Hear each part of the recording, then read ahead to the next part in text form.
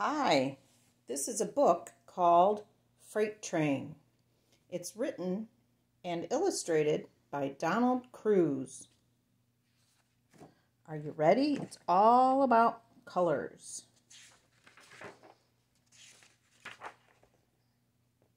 A train runs along this track.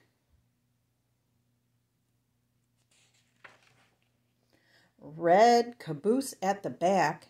Do you know what's in a caboose? A kitchen and a potty and a bed. Orange tank car next. The orange tank car can carry all kinds of things that are liquid. Oil. I wonder what you think this one might be carrying.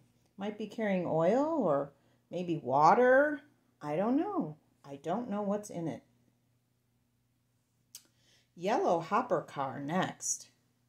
Now this hopper car is carrying corn today, but sometimes it might be carrying rocks or coal or sand, any kind of thing.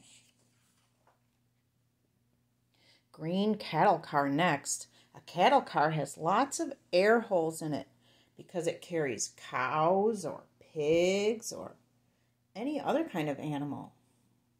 There's a blue gondola car next. This gondola car today is carrying some rocks, but it could carry other things too. It could carry pipes and sticks and anything.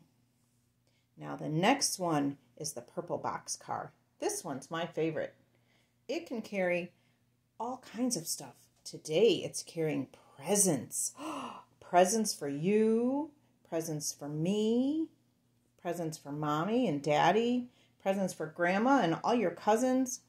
Oh, it's such a fun car. Now the next car is black tender car. It carries coal, and the engineer takes the coal and puts it in the fireplace in the train engine. This is the black steam engine.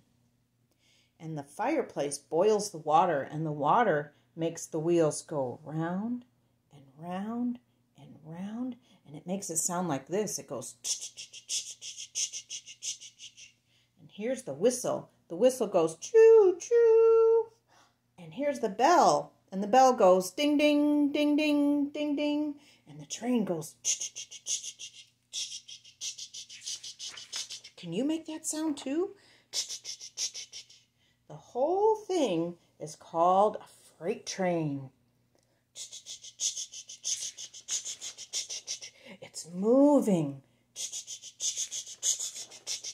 going through tunnels, going by cities.